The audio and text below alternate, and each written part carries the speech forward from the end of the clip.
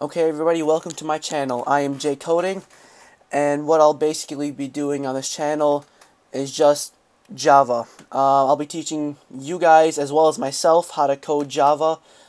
This year I'm a junior in high school and I'm taking the AP Computer Science A course. So basically anything that I learn in that class, any homework that I get, I'll just be trying to make a video on this channel.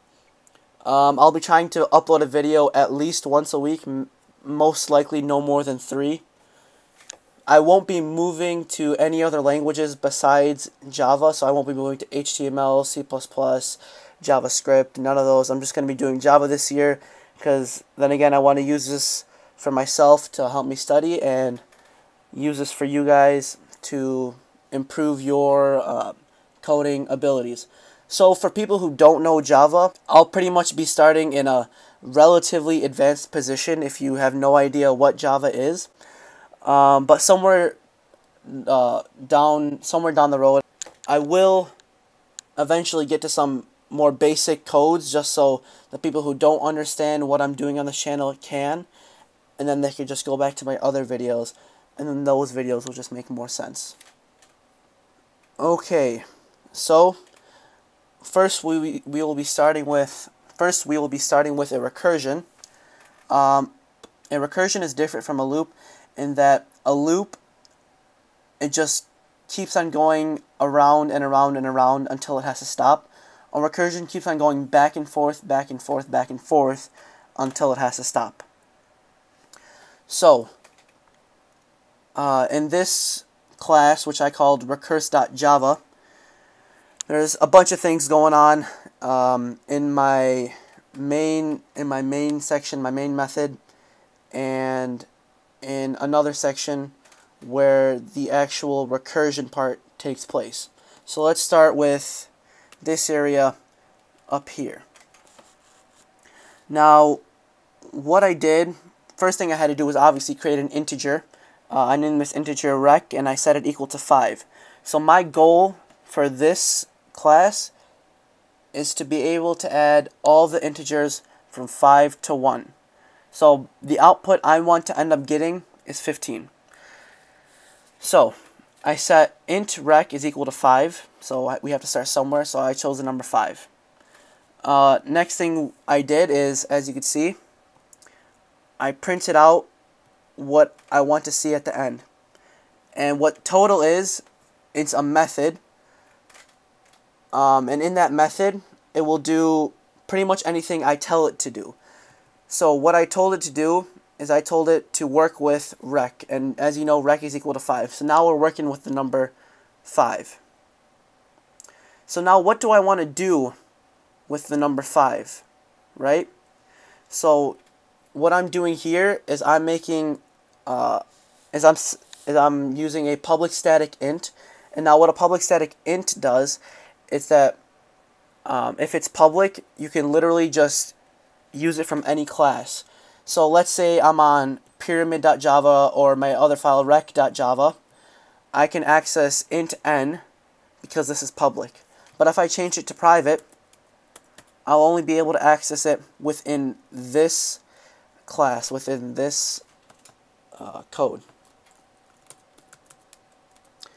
So now, I'm going to skip right down to the bottom and I'll get back to some of these in a bit. But what I want to end up returning is the actual recursion. Now, over here we have where it says n plus total n minus 1. Right? So n for us is going to start out as 5. So the first thing it does 5 plus the method total n minus 1. So if n is 5 and we're going to add n minus 1, it'll be 5 plus 4. But it doesn't stop there until it gets to 0. So, until it gets to 1, and then it'll stop.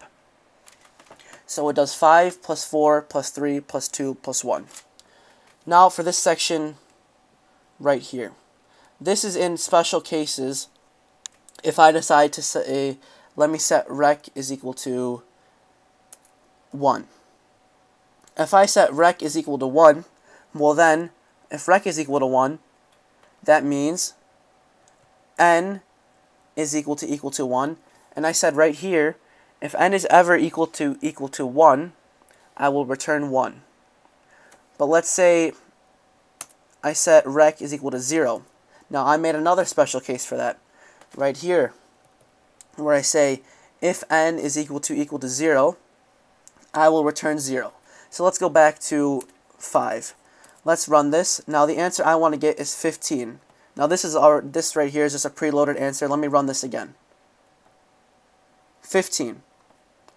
Now, just in case you guys want to know how this works, if you guys didn't get it that time, it just added 5 plus 4 plus 3 plus 2 plus 1, which is 15. So if I set this to 4, it should be 10. Let's see. 10. Now, let's go to our special cases.